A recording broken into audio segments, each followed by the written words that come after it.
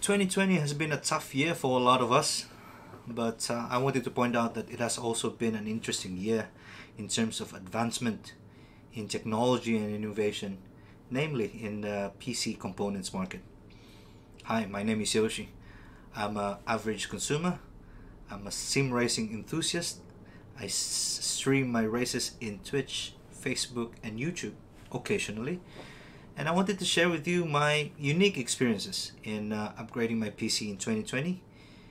And as written in the title, this is my first custom loop water-cooled system. That's a mouthful, yeah. But anyway, stick around.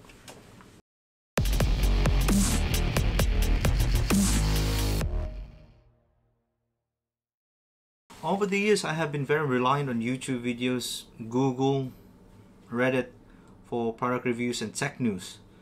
But I thought that some of the things that I've experienced in building this new PC has not been featured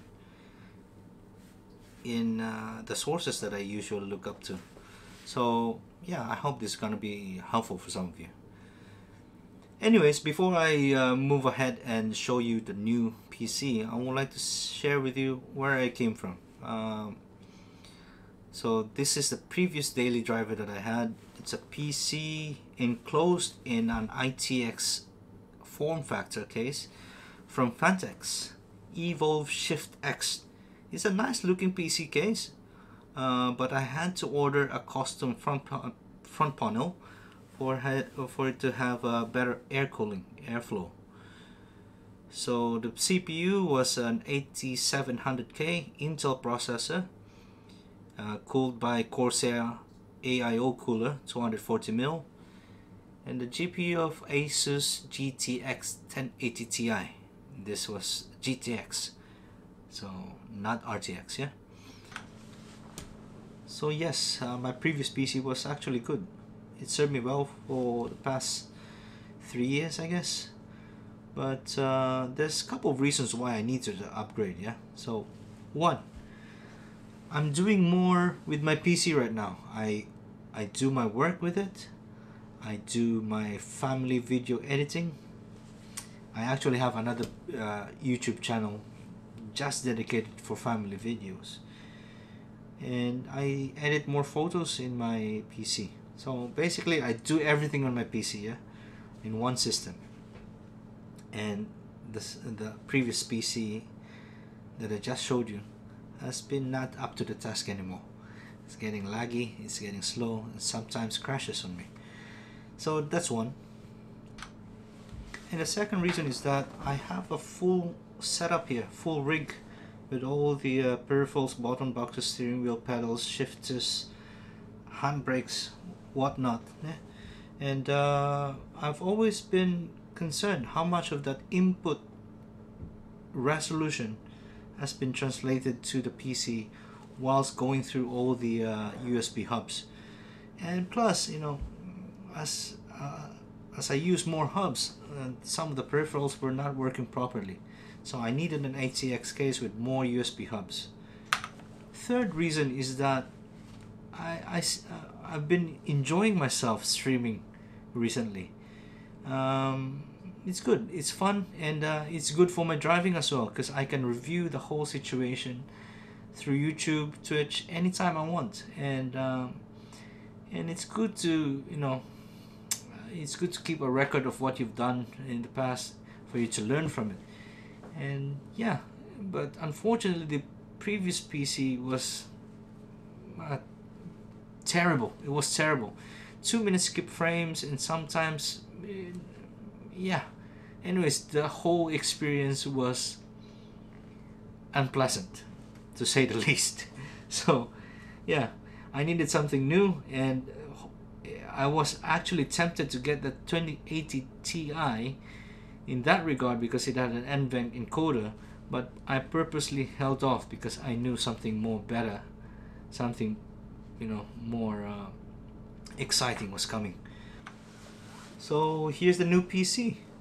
It's an open air case from Barrow. It's called Mobula.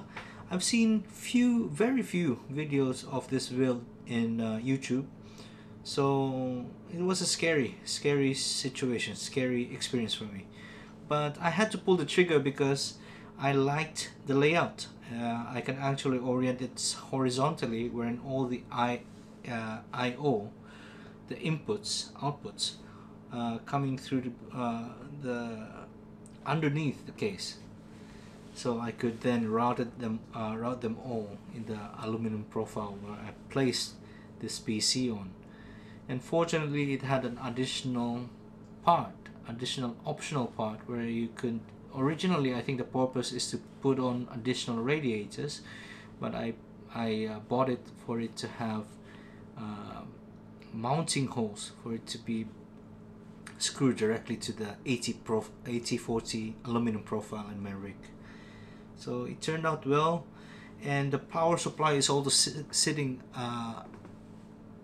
behind the case, behind the motherboard, which makes it a little bit more cleaner than the P5, Thermaltake P5 or P9 that I was also considering at the time. So as for the power supply, I went all out with 1200 watts. This one came from Asus ROG Thor rated platinum, a very nice looking one with a LED panel which shows you the power output, and an RGB flash, which I was hoping would look good on this new PC case. Unfortunately, this is one of the things that I wish I knew prior to buying this power supply, is that it didn't fit with the cover that is sold separately, which is supposed to cover all the cables that was coming out from the power supply. So I had to buy another one, 850 watts, same one though, ROG Thor. And as I fiddled around it, I realized the power socket, which was supposed to come down from it, cannot be oriented the way I wanted to be oriented, because the mounting was blocking the socket. Yeah, so I was actually hoping the LED panel to show out was to be facing outwards. It ended up to be facing inwards. So all the benefit that I was hoping was not there. It's not possible. So it's unfortunate, but still, it's a platinum rated power supply. So yeah, it is what it is. As for the motherboard, I got the Asus Crosshair Formula 8. Given that I wanted a water-cooled system, I wanted to, maximize the capability to cool more parts, including the VRM. And plus, I thought the routing for the water tubes would look better in this motherboard, so I went with this. As for the SSD M.2 drives, I got the one from Seagate, Firecuda 520. I bought two. One is at 1 terabyte, the second one is at 2 terabyte. I heard it's good for gaming, decent speed, so this is what I got. As for the fans, I got the Corsair iQ QL120. I got 4 of them for the two 240mm radiators that are mounted behind the case. They look nice, and yeah, I thought it would improve the aesthetics of the case, so I got this. One thing that I was hoping to do, which I thought would be unique, but then ultimately was not possible, was to put a Thunderbolt 3 card on this board. So what I did is that I bought an extension, riser extension cable from one of the smaller PCI slots in the motherboard to be protruding outside the graphics board mounting, and I was hoping to mount this Asus Thunderbolt X 3TR expansion board, and this is where you would realize that I'm not really that techie, is that I didn't read all the documentation. I just realized later that it is actually not gonna work. So yeah, too bad I couldn't use this, but it was a blessing in disguise, in a sense that given that I was able to route that, I made a small mod in the mounting for the GPU. I actually carved a small portion for this cable to be able to protrude outside. Is that I was able to use this in a very critical moment of this build, which was the GPU. So as you can see in the sample photos, the GPUs are normally mounted by a riser cable. In this case, it looks better rather than slotting them directly to the motherboard, so you could showcase the graphics card in a vertical way. Yeah, in this case it's a horizontal way. Yeah. But anyways, what happened is that I didn't realize that, you know, when you mount a GPU through when you mount a Gen 4 GPU through a Gen 3 riser cable to a Gen 4 motherboard, it doesn't work. And I've realized this after actually referring to some of the YouTube videos. And this guy, I think I'm subscribed to him, but he specializes in ITX PC builds, and he was able to point this out, and I realized too late, because by the time I learned about this, I have already bought the RTX 3090, thinking that the RTX 3080 that I bought was a defective one. So I ended up with two cards, and that's unfortunate. Unfortunate and a very costly mistake. But basically, just to recap on what he said, is that you need to fiddle the BIOS settings, and you need to change the settings in the BIOS to restrict it to Gen 3, so that, you know, it could recognize the graphics card. So I did that, but again, you know, when you're building a PC, you have to fiddle around many things, and you end up with having to clear the CMOS. And once you do that, all the settings in the BIOS gets resetted, and now I need to I need to do those things all over again. So I found out that this PCIe riser cable that I've routed behind the GPU mount was very useful, in a sense that I was able to mount a cheaper graphics card, GeForce GT 710. It's a fanless model with the mounting with the PCI slotting that fits that small PCI slot. So I was able to use that to, you know, as a temporary way for me to get into the BIOS and change the settings. So it was a very it was a blessing in disguise. I thought I was depressed because I was not able to use the Thunderbolt 3, but it ended up to be a very convenient way for me to easily mount this in case I had to change or fiddle the the BIOS settings. So yeah, very good. And to drive all these components together, in the middle of all these components is the new CPU from AMD, the 5950X. So again, I made a stupid mistake in rush buying and pulling my trigger on 3950X prior to the announcement of 5950X.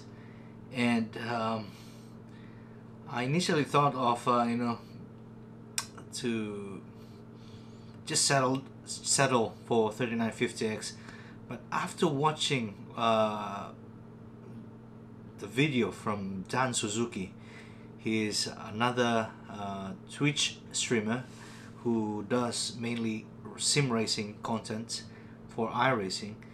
He kindly made a very comprehensive video about the benchmarks for triple screens for iRacing. And one thing that I learned from his video is that the GPU was okay.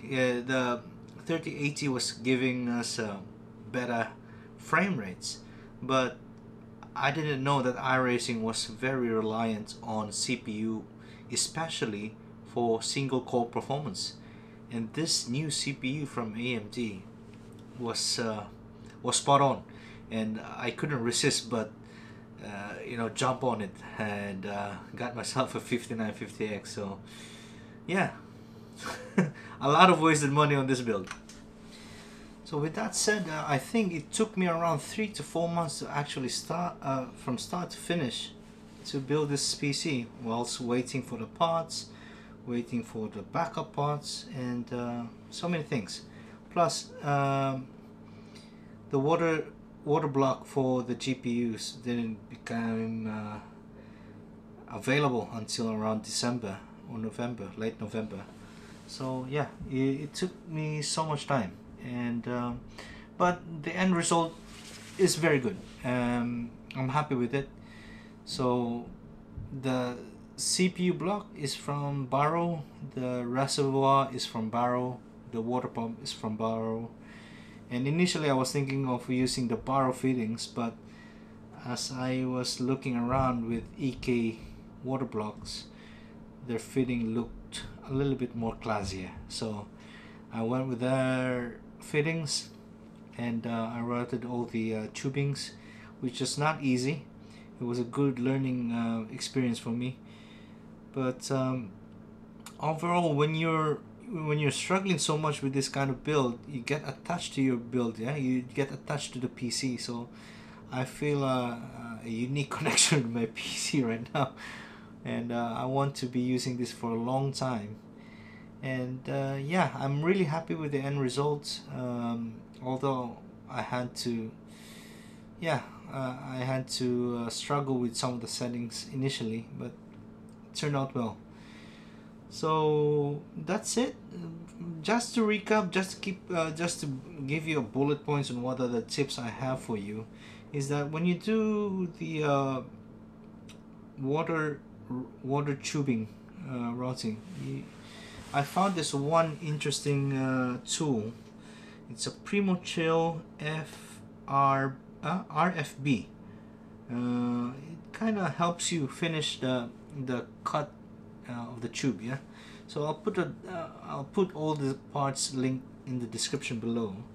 So I suggest getting this if you have a drill, or if you have a electric driver or whatever, to smoothen out the part rather than sandpapering the tubes. Yeah, so that's one. And yeah, be careful with the power supply size, because not all power supply would fit into that cover. Consider routing a separate PCIe, smaller PCIe riser cable, similar to what I've done, in case you will be using a Gen 4 system. Yeah, Gen 4 graphics card and Gen 4 motherboard. Although we are seeing more and more Gen 4 PCIe riser cables on the market, but they're still expensive, and it takes some time for them to ship out to your place, I guess. So yeah, I suggest doing this in case you need to do something. Also, I would like to share with you some of the question marks I still have until today. Like, for example, the water pump. The water pump tends to get noisy when the temperature gets high. I'm not quite sure what that is. Initially, I realized that I've actually slotted the 3-pin socket to a case fan pin in the motherboard, so I transferred that to the CPU. Kind of solved the problem initially, but I realized that as the water temperature rises, it starts to make some noise. So I still don't know what's causing that. Maybe it's maybe the fan is defective, but when it's sitting idle, it's so quiet. So I'm not very concerned at the moment. But when you are streaming and playing iRacing, it tends to get louder. So that's one question that I have. And two is that the water block for the GPU has some stains on it. I don't know where it's coming from. I don't know if it is removable. I don't even know if it's a rust or just a stain. But yeah, slightly concerned about this, but other than that, the PC is performing well. So I don't know, if you guys could help me out, you know, please put it in the description below, in the comments. That will be very, very helpful for me. So yeah, that wraps up the video, I think. This is actually my first time making this kind of video, so I'm not quite sure how well I did. English is not even my native tongue, so apologies if I had any mispronunciation or grammatical errors. But that aside, I hope that, you know, some of the things that I mentioned in this video would be helpful for some of the guys who are looking into building something similar to this PC that I have here. So yeah, please leave your comments if you have any advice or questions. You know, remind you, I'm not that technical, so I'm not able to answer all the technical questions there, but I'll try to do it to the best of my abilities. Yeah. And as I mentioned in the earlier part of the video, I do streaming. I'll put the link below for the links of the Twitch, YouTube, and Facebook. I mainly do iRacing contents, and it's fun. It's hilarious. It's dramatic sometimes. Consider saying hi, following, or checking them out when you have time. Anyways, thank you so much for tuning in. Hope to see you in the future videos. Cheers.